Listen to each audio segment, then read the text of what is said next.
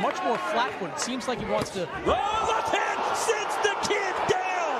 And that's what he was setting him up for. Luke was looking for that overhand left. Now we're going to see what this kid's made of. An absolute... Noso saying to Ryan Garcia, you're young. Body shot. And he goes down, and now Campbell is down on a knee. 2 knees. He's asking questions. He's asking, do I want to get up? Can I get up?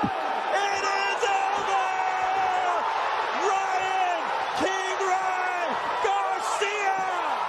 Got a quick word of encouragement for some of you out there. So in the Latino boxing and MMA community, we got a saying or un dicho that says, no puedes vencer a quien nunca se rinde, right? You cannot defeat someone who never gives up.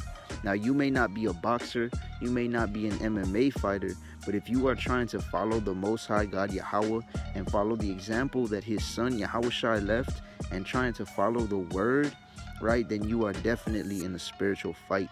So remember this and apply it to your spiritual battle, right? Proverbs 24:16 says, though a just man falls 7 times, he's going to rise back up again, right? But the wicked are going to fall into mischief.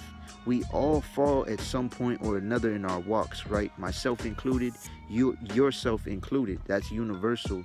That's a guarantee, right? But when the enemy knocks you on your back, only the just, those justified by the Most High, are going to get back up and keep fighting and enduring until the end, right? No puedes vencer a quien nunca se rinde. You cannot defeat someone who never gives up. Stand back up, keep fighting the good fight.